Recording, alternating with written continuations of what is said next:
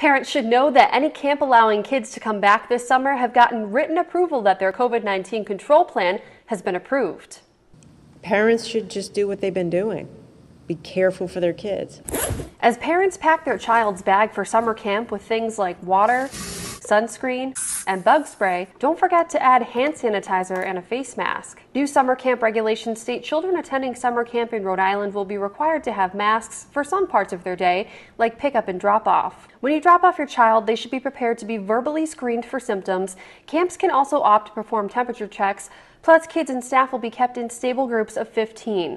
The emergency regulations say, like in your own household, within stable groups, it's not reasonable to require masks to be worn at all times. Last month, the president of the Rhode Island Association of Camps told us she and other camp leaders have been preparing for camp to look different this summer. And we're okay with that. We just hope that we can, be a good resource for parents and get the kids back out and outside and enjoying nature again. There may be times when these groups are in a large area together, but expect to see barriers or partitions separating each group.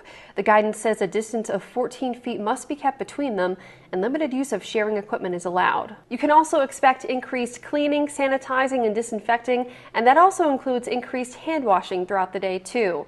I'm Alexandra Leslie, Eyewitness News.